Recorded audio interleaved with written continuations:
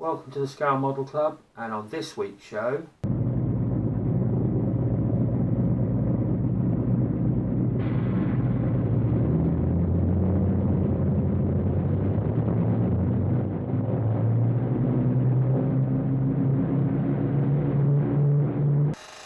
really great.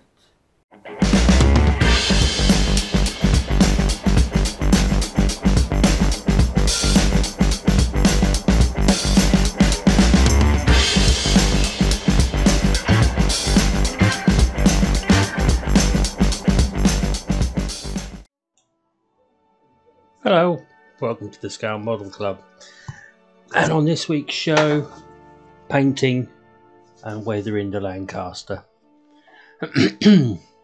First up, you saw we undercoated last time. There was a few little gaps and bits and pieces, so this is me just filling the gaps with some Vallejo putty. It's good stuff this, I've only just discovered this. You put it on in your little thin nozzle applicator, and then you can just wipe it with a wet cotton bud because it's water. It's made with water rather than a solvent, so you can just sort of lick your finger and smooth it off, or lick a cotton bud and smooth it off. But generally, it's a lot easier to work with and a lot less sanding. Now, before we start painting, I'm going to mark out the panel lines. A lot of people do this with the paint. I decided to do this in my pencil. So that's a very soft pencil. I think that's about a 4B, something like that. Let's have a quick look. Yes, a 4B pencil. And you just literally draw the panel lines on. So just trace around the panel lines, give them a good bit of graphite on them, and shade them in. And then, because it's a 4B pencil and it's very soft, you can then just rub the line with a cotton bud. I'll show you that in a minute. And that gives it the sort of an airbrushed look, should you say? It gives it like a soft edge, buff look. You can do this after you've painted it as well. It is actually quite a good. It's quite a good thing to do after you've painted it. But it's also a very good way of getting panel lines if you don't actually own an airbrush or you do hand painting. As long as you put a couple of light coats over it first, you'll be able to see them through the paint.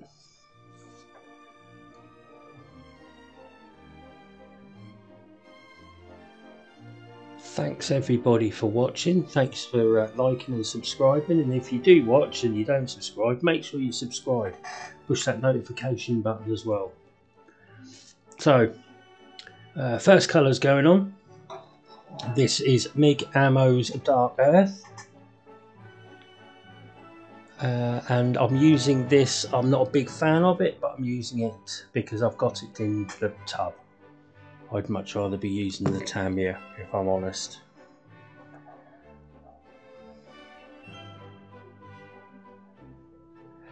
But having said that, of all the trouble I had when I was doing the Spitfire, look, it is going on very nicely. And it is a nice tone, it's a nice colour.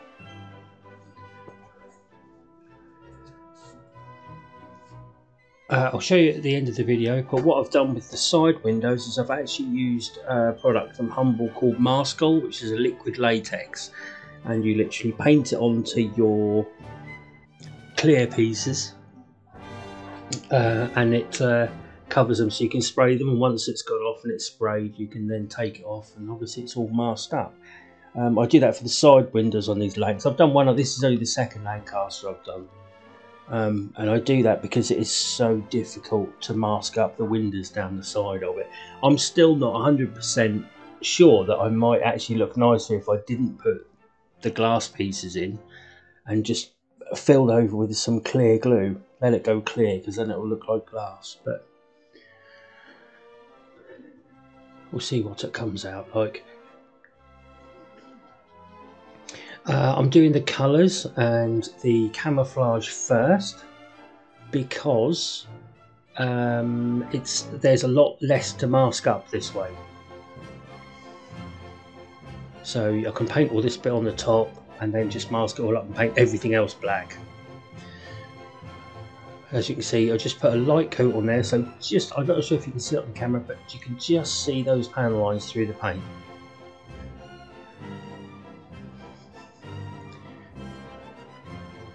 Nice even coats. I also do this a lot like you do the brush.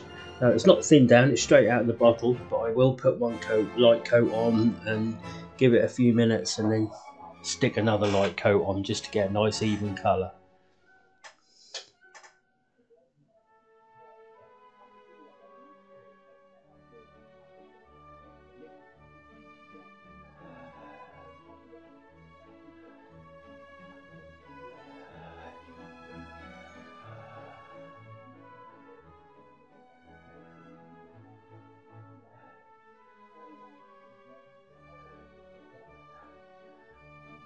So that's the brown completed. Now back to my Vallejo stuff. This is Vallejo dark green, which is out of the Battle of Britain set because it's generally the standard green that goes on the old brown and green camouflage.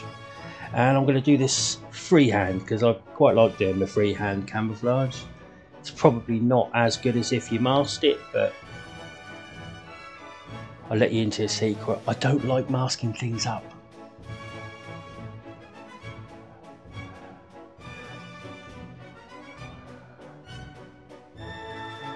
Now the first coat of the green didn't go on very nicely. I don't think the Vallejo likes going over the top of the ammo paint. Could be me. So what I ended up doing was I put the pattern on, filled it all in, and then I redid it once it was dry. And it came out quite nicely, as you will see.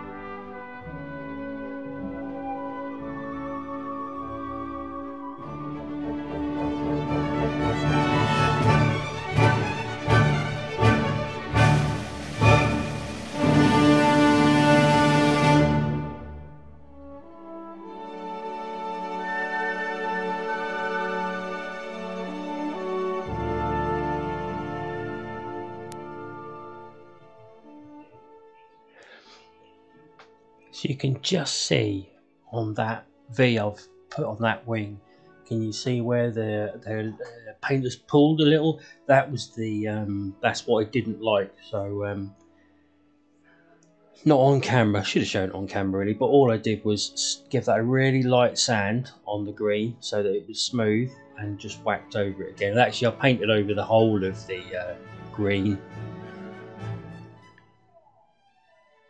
just to give it all a little bit of a nicer finish, because for some reason it just didn't take. I probably should have sanded the brown down a little bit. I think it's a little bit smooth. The Megamo finish was too good, I think. So there we go. That's the camo finished. I quite like the look of it. Looks quite nice on a big scale. I always struggle on the Spitfires and the little 172, the little fighters, because I'm never 100% happy with it. But that I'm quite happy with. So next up, we'll do a little bit of masking across the top half. Now it's all dry. See how the colours have dimmed. Now it's a lot drier. So yeah, we'll just mask the coloured pieces up. This is Tamiya's masking tape, the 6mm stuff. Brilliant stuff. Really like it. I've tried lots of different types of masking tape. I still use big standard 2-inch decorating masking tape to do big areas, but this stuff, if you want a nice fine line, it's fantastic. It's a little bit awkward doing it, but it took me a few attempts, but it came off all right in the end. Obviously across the engines and I did across the front as well, just so you got a nice definitive line between top and bottom. And smooth the edge down with a cocktail stick, just to make sure it's stuck right to the edge, so you don't get any bleed through. You'll always get a little bit of bleed through. As soon as the tape comes off, there's always little bits that you need to touch in a bit.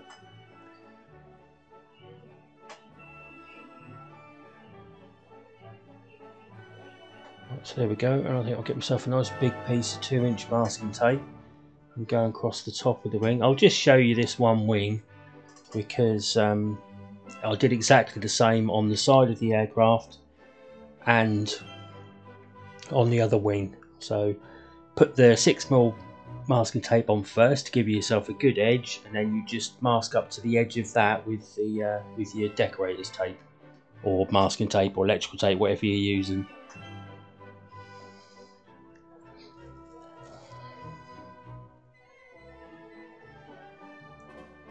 So you don't even have to be to the edge, because if you leave flap over like that, the paint won't go past it, but you'll get like a nice feathered edge. It's worth trying.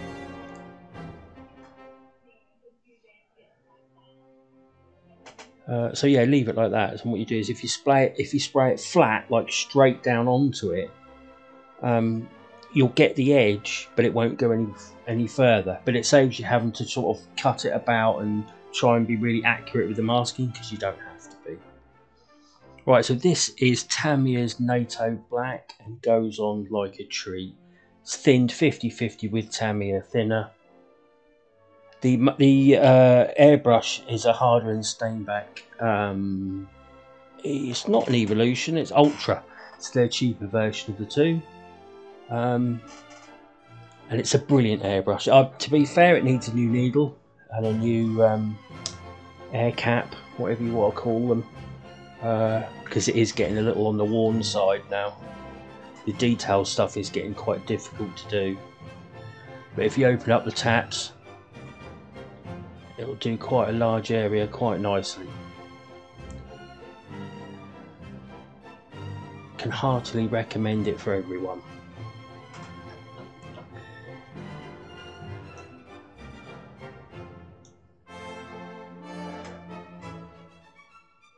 I'm not going to weather any of the black. I did genuinely think about putting some white wash on it so that all the panel lines come out white, but I've tried it once on the other Lanc I did and it just ruined it, so I'm just going to leave it black. I'm not also going to put any chipping or scratches on it, mainly because they didn't have many. My grandfather worked was in the RAF and was an armourer for the bomber wing, and always used to say to me that the pilots would always walk around the bottom of their aircraft and make sure there was no scratches on it, and if there was a scratch they were painted in, because they didn't want the underside of the aircraft picked up by radar.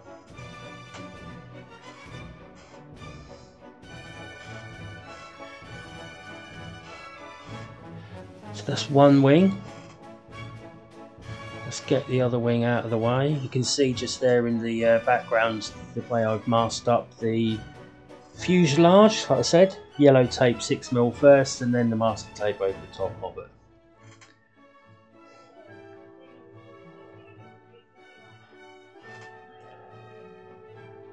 Pressure. The pressure in the airbrush is about 1.2, and it's a horrible old compressor. Not an old compressor, but I don't think it's got long in it because I've given it quite a bit of teddy, but she's still going. It's not got an air tank on it, so it runs constantly. I should. The next one I buy will have an air tank, because to stop it from running constantly. But it's fine as it is at the moment. Gives a finish I'm happy with.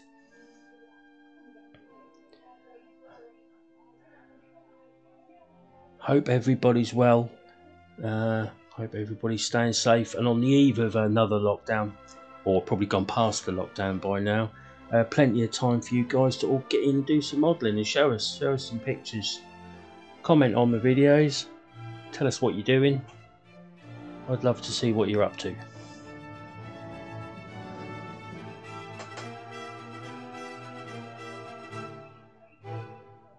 This is still part of the Remembrance Day build, so this is going to be the aircraft part. The next episode will be me trying to mount this on a plinth with it dropping poppies instead of bombs. Hopefully the guys from the Facebook group will enjoy it, and it will be something a little bit different from the trenches.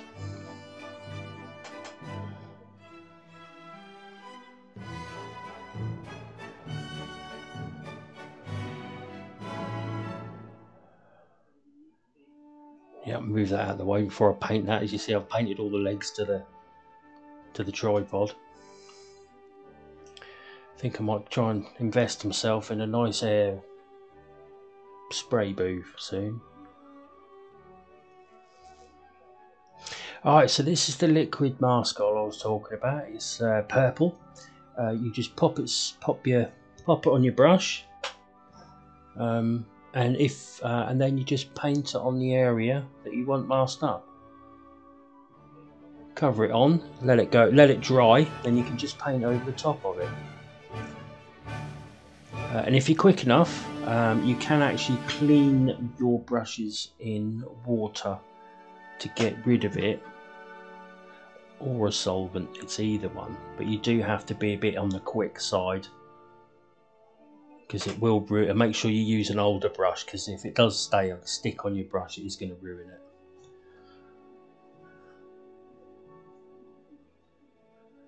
And I put the same stuff on the sides.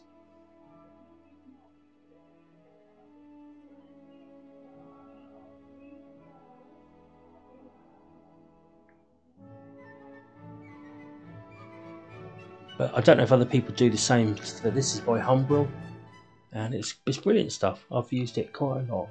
Used to use it in big camouflage jobs, but I don't do that since I started hand painting my own camo. Yep, so that's that done. Just need to let that dry. You do need to give that a good couple of hours to let that dry. You can tell when it's dry because it changes colour. And we can demask everything. See what we got.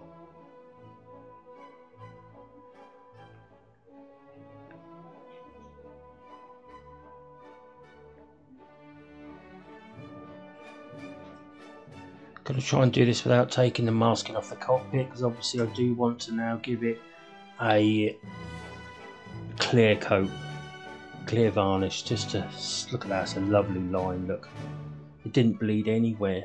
I was really pleased with it.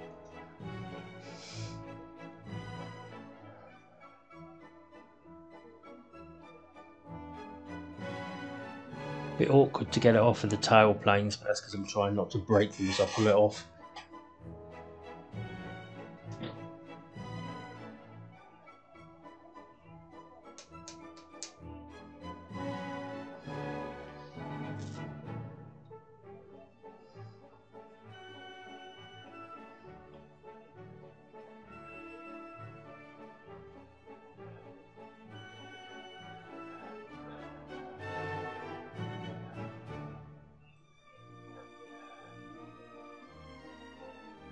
So I just use a cocktail stick to raise the edges of some of the awkward pieces, but you need to be a little bit careful because you don't want to pick the paint.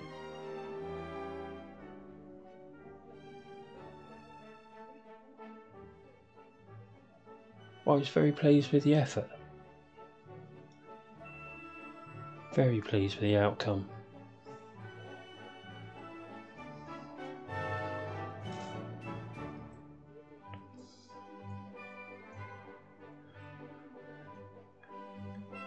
So once all the masking tape's off, I'm going to give it a nice clear coat, and that's with Tamiya's XF22 Clear. I have actually got some of this super clear from Mr.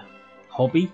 I keep meaning to give that a go, but that's a enamel, so I'd need to find myself a breathing mask and probably a spray booth. I didn't realise it was enamel until I bought it.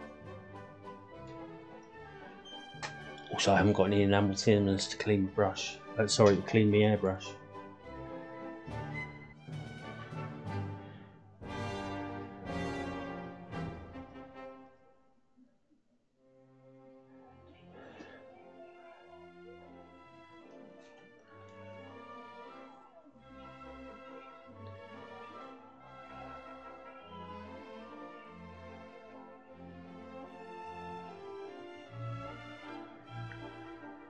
I think this might actually be the first video I've done where I haven't actually pulled anything off camera, so you can't see what I'm doing. Make a change, wouldn't it? It's almost professional. Almost. Don't want to get too cocky. Oh, there he goes. So there we have it.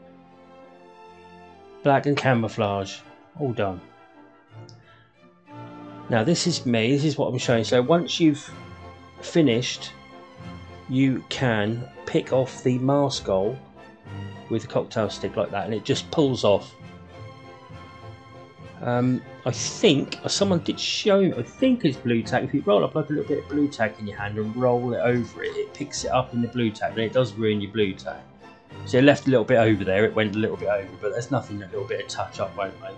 But it's a lovely, easy, quick way of masking something if you don't want to muck about with masking tape and cocktail sticks. Let's do a bit of decals. Always put one in my video. So it's got some Mark Fit Strong there. The whole plane has been covered in a clear. That's warm water. So give it a few minutes to move about. Paint a little bit of Mark Fit on the area that you're going to put it on. Wait until the sticker moves or slides about on the backing paper, and then just slide it into position. Cheated a little bit here because I unstuck it myself because I was in a hurry. So there, see, it's moving about, and you can now put it onto the wing. Bosh. And once it's on there, give it a coat of, once it's in the right place, give it a coat of Mark Fit again, and it'll hunker it all down and stick to all the panel lines.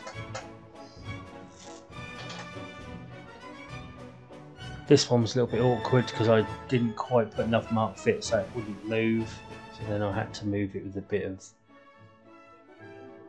tweezers and force. But yeah, cover that, let that dry, and if you come back to it and that hasn't sunk down, just put it down again, give it another coat with some Mark Fit and let it work its magic.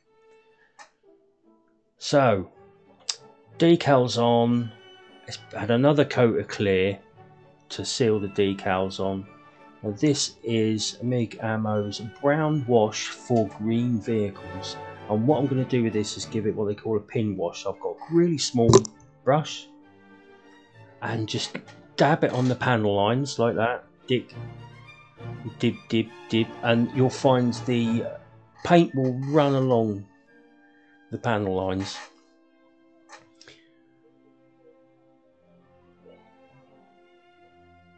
And it'll make them all darker and make them stand out quite nicely. So just watch me do that.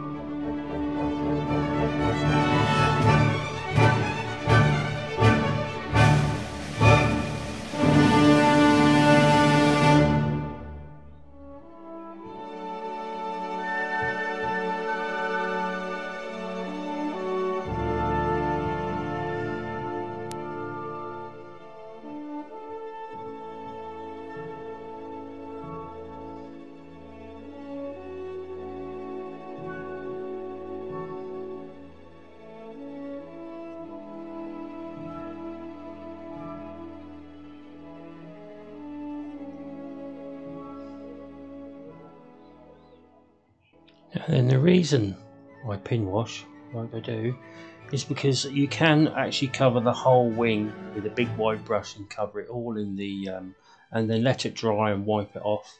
I've never found that to be, I've never been able to get that to work. It always sort of semi ruins the paintwork I've done, so I do the pin wash because I find it easier to clean up.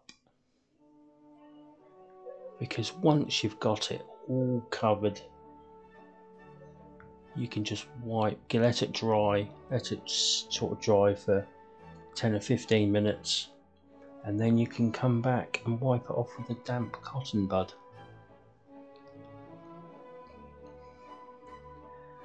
Make sure you wipe in the direction of the airflow, because if you just smudge it a little bit or you don't quite get it all off, it looks like a bit of a running dirt, you know, a whoosh of dirt. A bit like a side of a dirty car.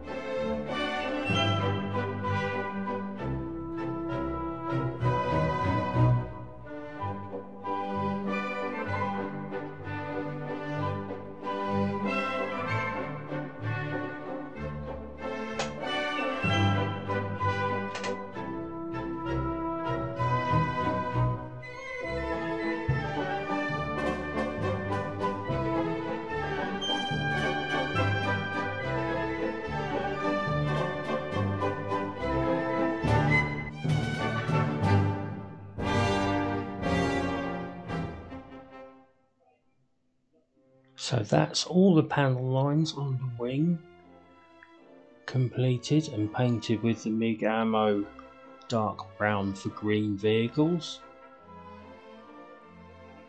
I think that's a nice shade. It comes out nicely on the green and the brown.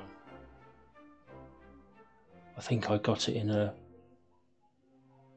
it was part of the Fury kit, part of the weathering of olive drab. But obviously you can buy it on your own. Right, so once that's dried, I've given that about sort of 10 to 15 minutes. I just pick off the bigger pieces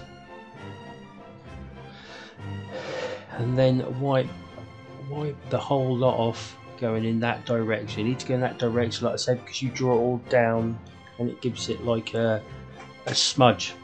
It smudges the right way. It brings out the panel lines. And it gives it a nice effect. I quite like it. I do it on quite a lot of my aircraft. The only way I wipe that the opposite way is when I'm taking off a lot of wash that's left on the wing, and then once I've got rid of it, I swipe it up and down like that. But as you can see, it sort of darkens the panel lines, gives the panel lines a bit of a smudginess and a dirty appeal. It's done a lot of sorties and it's worked hard.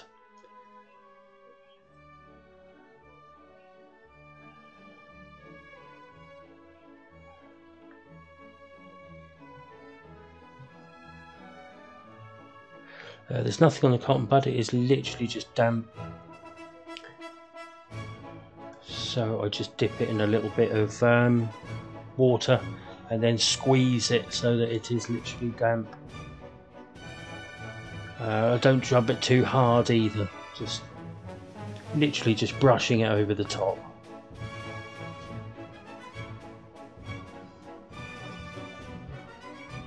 So see the effect it gives. You can see like the panel lines there that look sort of dark, and it's a mix of that's the other wing I've done.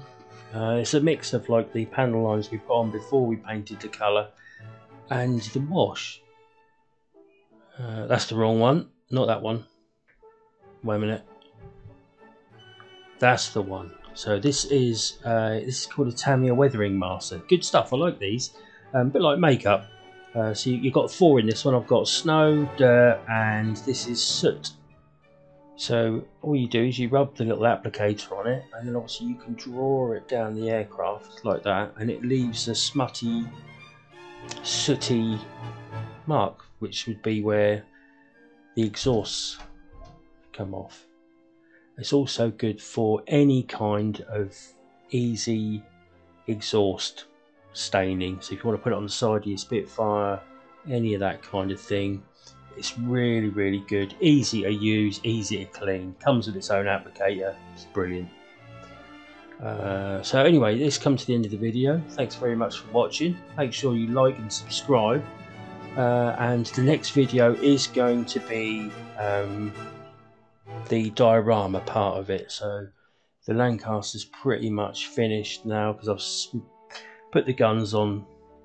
Just stuck the guns on there, so we put the wings on, and I've got the propellers to paint black, and that's pretty much it done.